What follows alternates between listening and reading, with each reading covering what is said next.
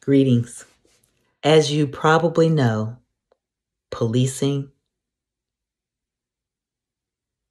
the injustice in the criminal justice system,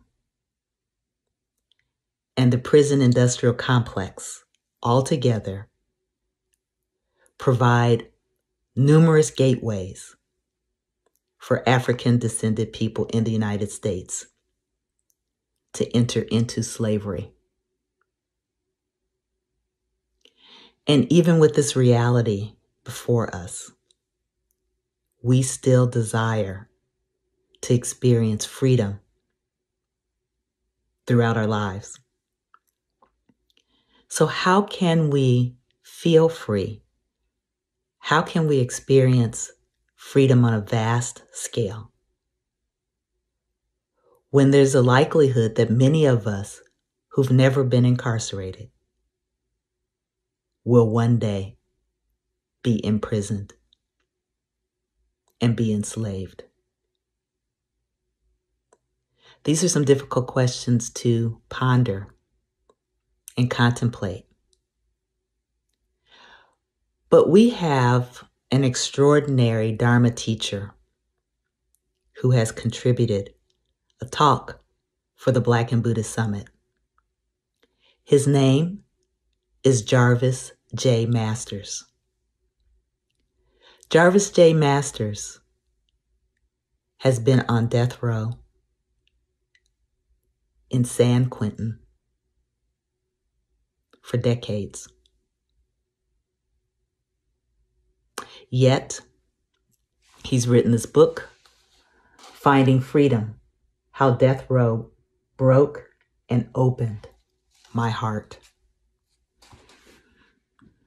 To write a book from death row about how Buddhism helped him learn to cry, learn to care, learn to submit himself to a meditation master is all an act of love. And so I'd like to read a portion of his book to you, and then you're going to be in the position to receive his profound teachings through a pre-recorded interview. But first, an excerpt from his book. This is on page 90.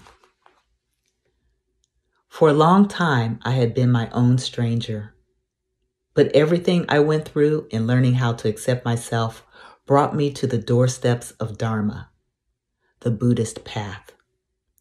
During my death penalty trial, Melody, a private investigator working on my case, sent me books on how to meditate, how to deal with pain and suffering, how to keep my mind at rest. She had broken her ankle and was trying to keep still. She and I were both trying this meditation gig, and like me, she was confronting a lot of things in her past. She was also writing and encouraged me to do so as well. I began to get up early to try to calm my mind so I wouldn't panic. It was as if my whole life was being displayed on a screen during the death penalty case. Things I had never realized about myself and my life were introduced to me and the jury at the same time. Questions I never asked my mother, like how long she'd been abused, on the street, an addict, were being asked now. Through meditation, I learned to slow down and take a few deep breaths, to take everything in, not to run from the pain, but to sit with it, confront it, give it the companion it had never had. I became committed to my meditation practice. While I was in the holding booth during the jury's deliberation on whether I should get life without parole or the death penalty, I started leafing through a Buddhist journal Melody had left there. It was an article called Life in Relation to Death by a Tibetan Buddhist Lama, Chogdud Tulku Rinpoche. I thought, wow, this is right up my alley. I sent a letter to the address in the journal and got a reply from a woman named Lisa, one of Rinpoche's close students, with a copy of his booklet, Life in Relation to Death. At the time, I'd gotten into some kind of trouble and was in isolated confinement, stripped down to a pair of shorts and a t-shirt with only 2 blankets. In her letter, Lisa asked if I needed help. I always needed help. I still need help. And because of the help she offered, we began corresponding. Then she began to visit me and eventually brought Rinpoche to San Quentin. When I first saw Rinpoche through the glass in the small visiting room booth, I thought, oh shit, I'm in trouble now. I'm messing around with a real Lama. He's from Tibet. Check him out. I bet everything he's got on is blessed. I figured there were 2 ways I could introduce myself. I could greet him in an ordinary way, or I could bow. I bowed. Then he bowed. Why'd I think he wouldn't? He's been bowing all his life. I thought, I've been reading about lamas for the last 3 years, and now I have a real one in front of me. I knew that all I could do was tell him exactly what I think. If I lied or shied away from him, he'd know it. I fell in love with him for the same reasons everybody else does. His life history was my key. He had been a rebellious kid. He wasn't born with a silver spoon. He was a feisty guy who would discipline me when I needed it. He knew what he was talking about and would say it in a way that I'd get it. He had a certain shrewdness, compassionate ferociousness. He was a Lama who ate beef jerky, got upset, and had jewels of compassion in him. The only thing he didn't do was say all this to me. I just felt it. I thought, here's a guy who can take me out of prison even as I remain here. He won't dress me in Buddhist garb, but accept me as I am. I knew he was a tough character.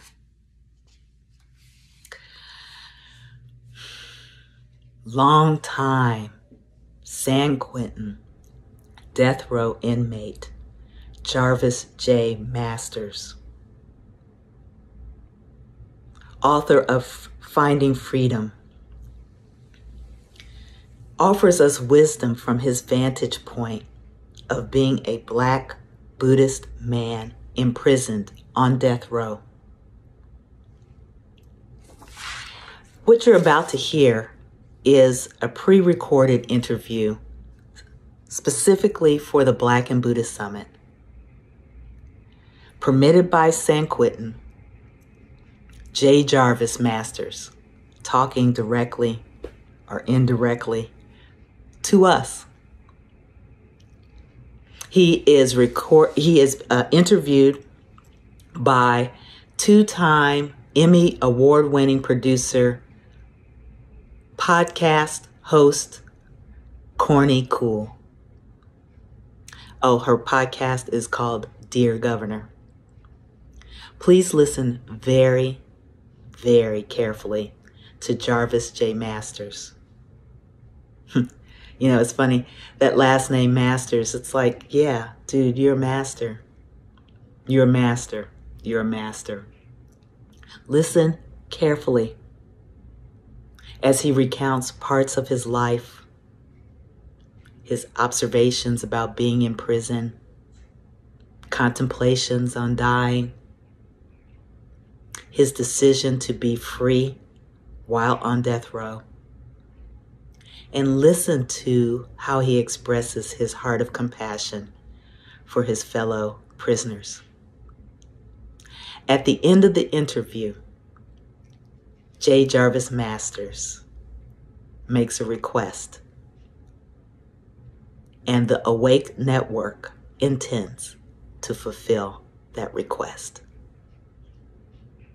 Thank you. I am Jarvis Masters. I've been in San Quentin for close to 40 years, a few months short of that.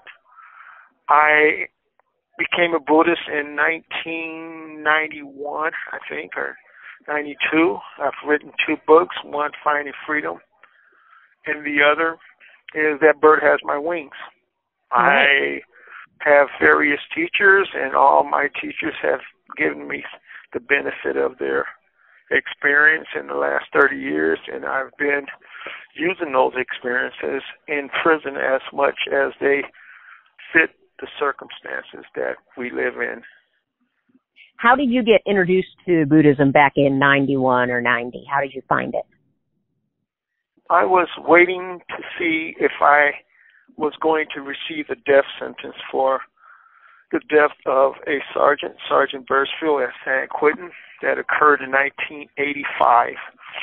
And my friend and teacher, one of my teachers, Melody Child, thought because I was down there in the holding tank that I might want to read a magazine that was familiar to her, and it was called Inquiring Mind. And inside Inquiring Mind, they had this little clip, and it said free book, and the name of the book was Life in Relationship to Death. And I sat there and read it for almost a week while the jury's in deliberation. And I just thought, hey, let me try this. Life in Relationship to Death, it was where I was. I wasn't there because of my trial. I was there. I realized that name because of my whole life history.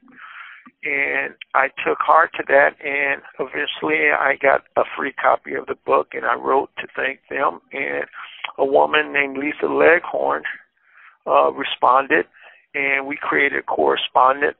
And at some point I realized she was a senior student of who is now my teacher, Tuku Rinpoche. And eventually he came down and visited me a few times, and at some point I was giving the empowerment. It's a ceremony that was just basically to introduce me to Vajrayana Buddhism, and I became a student of that practice, and I was giving a practice called the Red Tar Practice.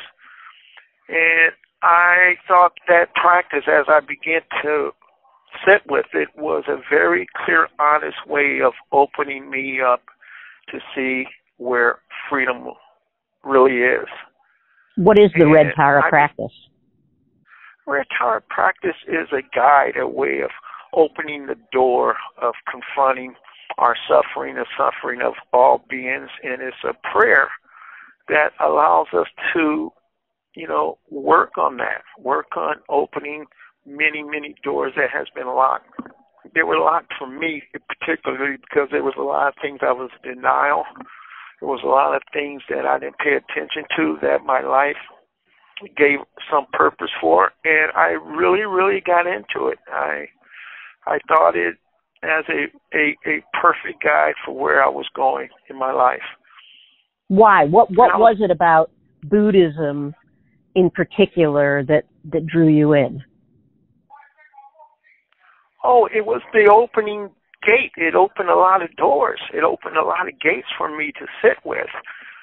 It was a practice that had meditation, a lot of meditation. It was a practice that dealt with me and the suffering that I was dealing with, the human suffering that I was dealing with. This call and your telephone number will be monitored and recorded. And it taught me how to begin the process of dissolving those things, those obstacles that has been in my life. What was that like, Jarvis, like when you first meditated? So you're sitting there and you're waiting to hear the verdict back on the death sentence. Walk us through your experience with meditation. Was it frustrating at first? Did you take to it like a fish to water? No, I just learned how to sit down, and do probably the opposite. I just sat down and started thinking. That was a good thing for me because I had to learn how to sit down first before I learned how to meditate. I was a very angry person, and I didn't particularly think sitting down was, fulfilling for me at that time. So I just had to learn how to sit down and sit down with me, and that took a while. There was a lot of times where I was bored with it, but I made a commitment to myself to just sit there. And things start opening up. Gates start opening up. Windows start becoming with more fresh air than I had ever felt before. And that was a beautiful time for me. It really was. And I was dealing with San Quentin, and I was dealing with death row, and I was dealing with how did I get to this point in my life. And I started realizing that we all suffer to some degree or another, and that I was not alone. And one of the things one of my teachers taught me was that, you're not the worst case. There's many people who has far more worse problems than you. And that was a guiding light for me, to not think of me for me, but just think of all beings and all people who suffer way more than I do. And I really felt a companionship with that, Was it difficult at first? I mean, did you have any resentment? Because to tell you that there are people worse off than you, here you are potentially on death row. How did that sit with you? I learned Buddhism pretty much at the feet of my teacher. So I was really, really guided. I was very trained. I had the benefit of really, really having a Sangha, a community, and I had members of that community visit me often. So I never went outside what I was trained to sit with. Was it difficult? I think it was not in retrospect. Was it boring? Of course yes, it was boring, very boring.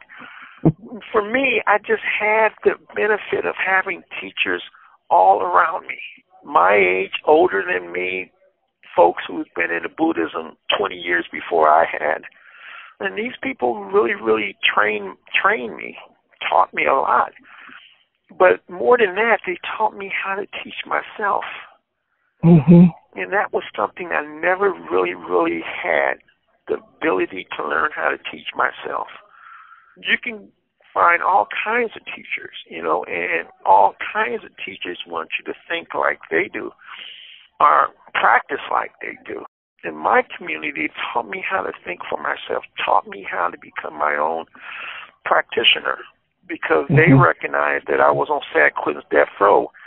And for many of them, they couldn't even fathom the thought of being physically on death row.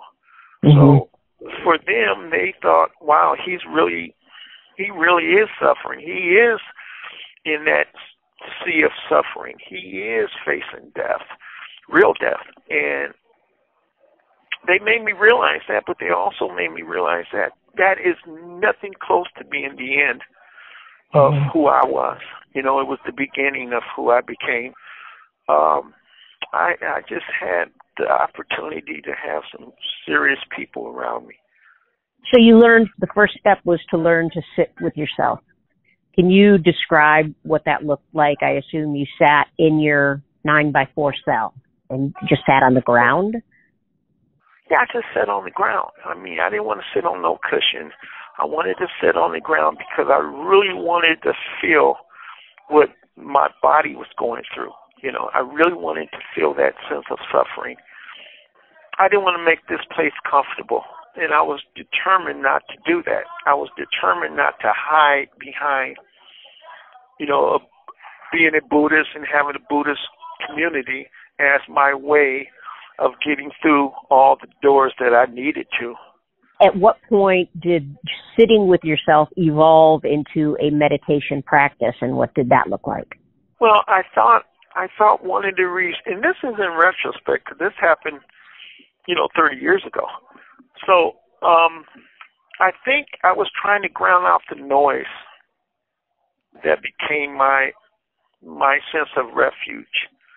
I was really trying to drown out the noise because San Quentin is a very, very, very loud place. So I was trying to drown out the noise, and a lot of things came to mind that one practitioner or another or a friend had said to me, and I sat with that, just out of curiosity, And then I started getting some guidance about meditation, and those particular instructions.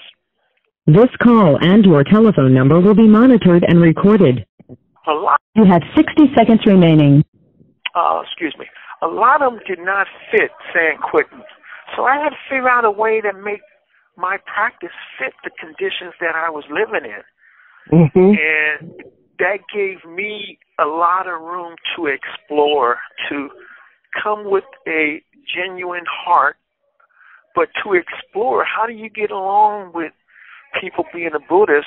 I mean, you being a Buddhist and no one else, because then there was very few Buddhists. So I had to figure out how to do that, and that became sort of like a practice, You can have your meditation practice and you can have your sitting and you can have your instruction, but San Quentin gave me a new way of thinking about Buddhism, and I figured it.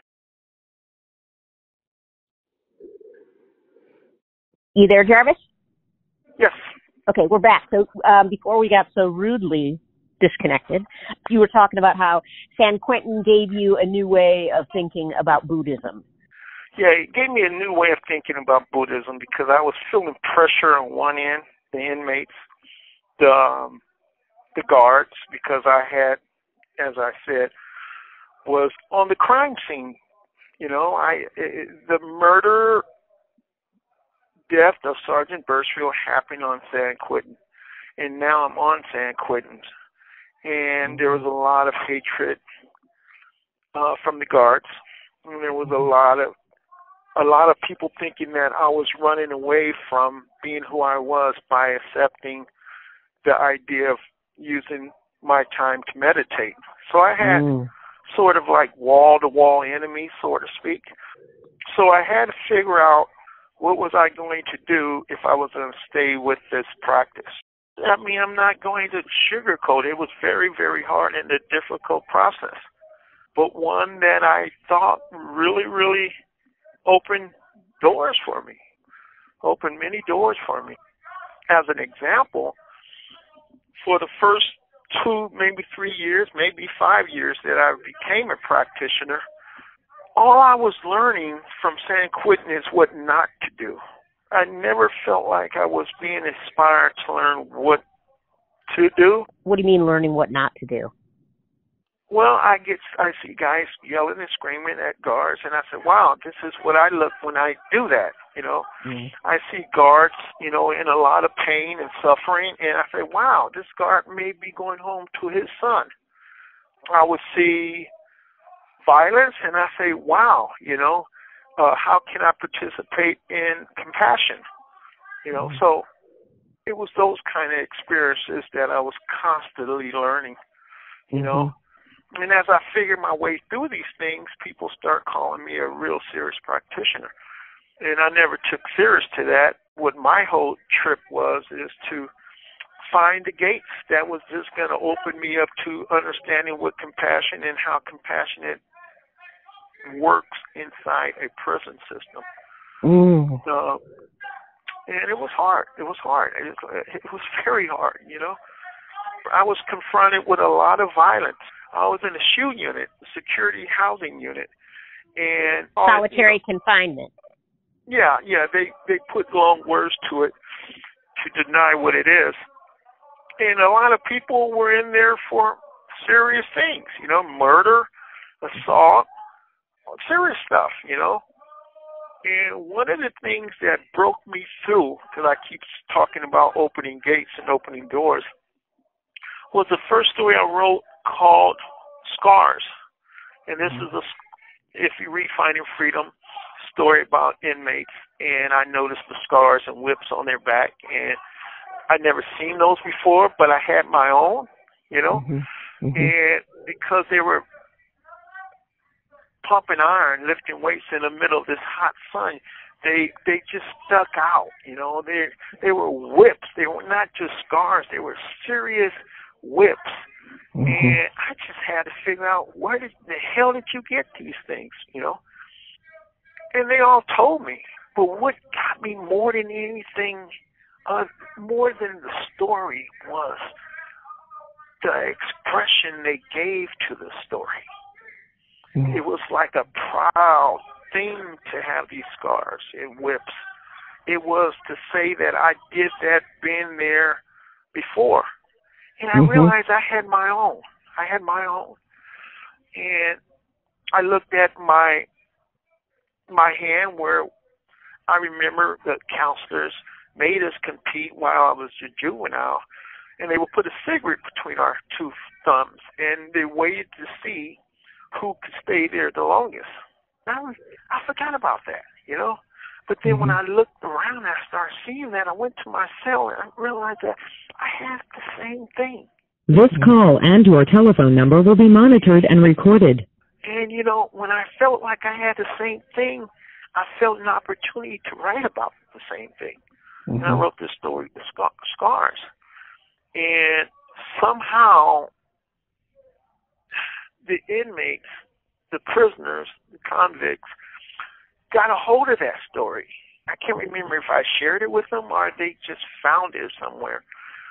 And at first I said, oh my God, what the fuck did I do here? And I was surprised to realize they all accepted that story as the true story of their life history. It was told from someone who have that own history, and there's just a spirit, an acceptance to it, you know, by just using certain words, and, you know, instead of using abuse and neglect and all these things, there's other words for it, you know. And so I understood that language would be able to give me a whole lot of access to people. And like any other trade, or, you know, a welder would learn all the words that tells you how to weld. And I had to figure out what was the voice of San Quentin, that fro. And that's been a practice for me ever since. It's not just you learn it and you forget about it. It's a day-to-day practice. You were out on the yard and you saw these guys, and they all had similar scars and similar life stories. You had the language of Buddhism to deal with that history. Did you share that with the guys that were out there? Were there other guys out there that were Buddhist practitioners? Did they look at you like you were strange that you had this? I had never known a Buddhist practitioner on those yards back then. I've known people who would meditate, you know, but I never knew them take the practitioner acceptance, empowerment ceremonies, and, you know, the others as a way of changing their whole life cycle. It was just me jive talking, you know, directly to their scars and directly to all of our egos. And it was something that I looked at and realized I found the permission to write about prison in Buddhism. It was something that I really, really began to realize my purpose. My purpose for being here is to be more of an engaged Buddhist, not so much on the academic side, but more so as a practitioner, as someone who's engaged in trying to find the joy and happiness within, you know, each of us, you know, and, you know, family does that. Writing to family, writing to our nephews and our sons and kids was a real experience. And I thought a lot of us didn't realize how fortunate we were. And I need to say this also. I was one of the first people who dealt with me. I dealt with me, and the only way I could have, and this is in retrospect, the only way I could have done what I was doing was I had to learn how to accept it for myself too. And that was the heart of my practice. That's where I was taught, trained to practice from. And I had years to sit with, and I sit with those years now. You talked about your ego, and when you came into prison, this is 5-10 years prior to Sergeant Birchfield being murdered. Right. You admitted to being angry and bitter and frustrated based on the life that you had been handed. How did Buddhism fundamentally change you and how you dealt with your own ego? I remember going to trial, and this call and your telephone number will be monitored and recorded. This is just one way. It could have been other ways. What stands out for me, I learned how to cry. I never did that. Wow. I learned how to hear the tears in other people's speech and their language. Someone come up to me and says, my mother just died. But it ain't no thing, I had a lot of years with her. No, you didn't, because you're living with her now. And I was able to learn how to express that and have the respect of telling that, saying that. And then I felt, I felt responsible for all this stuff now. What I was learning was teaching me how to become a serious practitioner without understanding that that's where I was headed. When you started investigating Buddhism and the practice of it, were there resources outside of what Melody Ermachild gave you? I mean, because this was 30 years ago. So was there a Buddhist chaplain there that could help you learn? There was no such thing as a Buddhist teacher in San Quentin. Religion in San Quentin, and I think it's probably in other prisons too, is very territorial. Catholicism, Islam, these faiths, are well established, well inside the prison system. Buddhism was like, where's this going? Is this a real religion? We're not going to allow you to practice this in a formal setting because it don't fit the bill of being a real religion. They didn't recognize it. They didn't acknowledge it. They didn't do any of those things. A good example would be when I had my empowerment ceremony, when my teacher, Rinpoche, came to give me my power ceremony, they kept me behind a glass window. Ooh. All the rituals and all the little things that you would need to go through an empower ceremony were not given to us. They didn't acknowledge that. But now, if I wanted to get baptized, they escort you right outside the prison, right out the adjustment center, and you'll go be baptized somewhere. But you know what? I did not mind those things. I wasn't smart enough, or I didn't take my practice serious enough to see the discrimination in that. And one of the reasons why I didn't do that is because Rinpoche didn't give me no excuse. He wouldn't allow no excuse. So I just gave up on, whatever frustrations I had with that. You're wasting time. His attitude was, you're wasting time. How did the guys with you on the East Block take to the fact that were you like a Buddhist elder to them, or did they accept you for who you were? They have this saying, and I may have interpreted it the wrong way, so forgive me if I have, but I always heard that term, kill the Buddha, At some point you have to kill the Buddha, and I understand it, but maybe I did not understand, but I definitely used it. I definitely put my own twist to it. And what I mean by putting my twist to it was that I stopped trying to act like a Buddhist.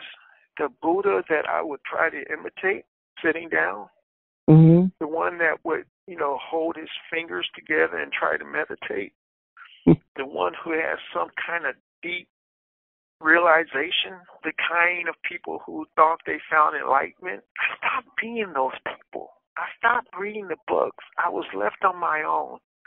And I think what my teacher taught me is how to be on my own in a way of bringing a more number of people in a community together, So it was me learning how to not talk like a Buddhist and be a Buddhist, not having all the academic skills, readings to be a Buddhist. I mean, those are pitfalls. All those are what get you in trouble. I was keeping my friendships. That's all. I was trying to keep people from going to the hole or being um, extracted from their cells, or maced, or shot, or all those things. Has the Buddhist community grown in the last 30 years? Oh, yeah. Can you tell me a little bit about it? I think the administration has, most administrations in our nation's history. You have 60 seconds remaining. Accepted the idea that it helps the overall institution to have someone come inside a prison and teach people how to sit and meditate. It's been a benefit to the prison administrations, at least the ones I know, to be able to do that. So it's an important aspect of understanding what helps prisons and prisoners find peace, find that inner peace, and then not assault guards or anything like that. So it's big. It's very huge now. You find Buddhist communities in almost every prison. Okay, so the group that you are talking to right now, it's the 2021 Black Buddhist Conference. It's sponsored by Shambhala, who is the publisher of your book, Finding Freedom, which just got re-released. And they'd like you to talk specifically to how Buddhism plays an important role in the lives of a lot of the Black Americans who have been incarcerated or who are there now. And what I know, my own experience is, and it's all been in San Quentin, and it's mostly all been on death row, so I don't have a lot of what this panel might have as their own experiences. But for me, I think Buddhism and this call and your telephone number will be monitored and recorded. In relationship to being Black and a Buddhist or being Black and a teacher is territorial. I've never, ever saw a teacher of African descent teaching Buddhism in prison. It is unheard of in my own experience. But, I'm isolated. I'm on death row and I'm isolated. The condemned units in San Quentin's death row are very isolated. The panel that this is being presented to, they are both Black Buddhist practitioners, but also non-practitioners. So people who maybe identify with Islam or maybe identify with Christianity. Can Buddhism or practices therein add to their own religious practices? I think so. I don't see why not. Mm-hmm. I mean, I don't know all the tenets of these various faiths, but I can't imagine someone saying that I need to cultivate compassion. I need to be of some service to quell violence wherever I am. I shouldn't have a problem understanding the nature of suffering and where that leads. I can't imagine those various tenets not playing a part in all faiths. Mm-hmm. But if you get hooked on the name, you leave a lot of people behind no matter what faith you're in. Yeah, the name is a hook to me, and I started using that phrase when I was talking to you earlier about killing the Buddha. Mm-hmm. The name Buddha is a hook. It creates confusion, and it creates chaos, and it denounces, its truth. To me, it feels like when you use these terms, you're using something against people's attraction. This call and your telephone number will be monitored and recorded. Martin Luther King walked with all faiths, and I didn't see no problem with that, and no one's seen a problem with that. Probably the FBI did, but no one else, Mm-hmm. But we can walk together, we can sit together, we can use our own particular practices to make the world better, to end the suffering of all beings. That's perfect to me. And, I was raised in a Baptist church when I was small. So, I tried my best to get out of that place. Because I was young and I just, I like any kid back way back then, you rather ride your bike, Yeah. You rather play marbles or something, getting all dressed up and they putting all that grease on your face and you sitting with all these old people, and somebody you see every time you walk in this church, you see a casket sitting right down the aisle. I didn't want that. That was not my bike, my skateboard. Yeah. So we talked about your book, Finding Freedom, being re-released this past year, and then David Sheff's book, the biography, The Buddhist on Death Row, was released several months ago. It's such a beautiful book. And then the new anthology, Black and Buddhist. So how does it feel for you to see growing interest in the experience of Black Buddhists around the country? I think it's a good thing. I remember a while back, sort of when I was still in an angry state, and I said, you know what? I went to my teacher. I went to Lisa, one of the senior students of Rinpoche, and I said, you know what? Why isn't there Black Buddhists? How can all these people be reincarnated as Asian, Tibetan? How's that true? That don't make sense to me. You mean to tell me everybody who has something that created a recycle of life, as we would call it, a rebirth, they all end up being Tibetan or Chinese or Japanese or Asian? How does that happen? Where do you guys get that from? That don't jive with me. And for me, I used to just come straight out with it, And she said to me, and I'll never forget it, she said, Martin Luther King was a Buddhist. Malcolm X was a Buddhist. This is where you find your teachers. Your teachers are not, always Tibetan. They are the community leaders in your community. They are the Black teachers who teaches kids. They are there. They just don't get hooked up on the name Buddhist. You hear Buddhist because that's their name and that's their faith, in Asia or somewhere else. But trust me, they're there and they're practicing and they're teaching. And that was a life-changing moment for me. You have 60 seconds remaining. Because I needed to hear that answer. Yeah. If I had not known that answer, I would always have hiccups about what's going on with this, Yeah. So to go back to what you were saying, I think it's a good thing. I really do. Yeah. Well, the folks at Shambhala and the summit's host, Ayo Yatunde, wanted to express their gratitude because this is awesome. It's going to be an amazing event, and wish you could be there physically, but maybe next year, maybe 2022, we'll have you keynote the event. Yeah. and physically be there. What do you say? That would be great. But if I can ask them for a favor, I would say to them, if it's all possible, I would love for that panel to bring as much of what they're speaking to inside San Quentin. I think that would be a very powerful statement.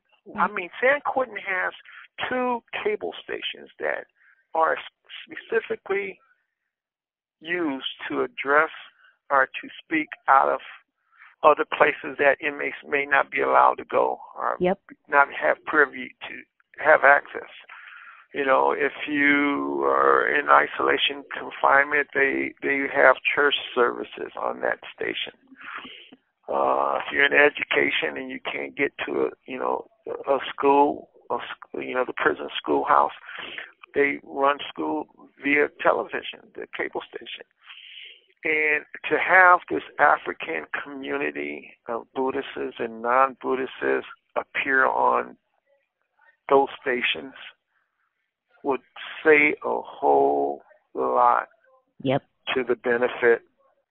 That is a huge step. This call and your telephone number will be monitored and recorded.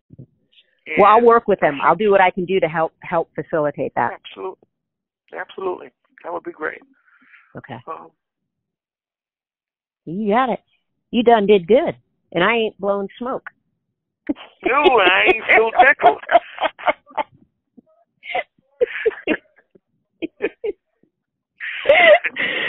All right. This call and your telephone number will be monitored and recorded. Boy, he's telling me I have to go now. Okay. So, all right. Hey, so take care.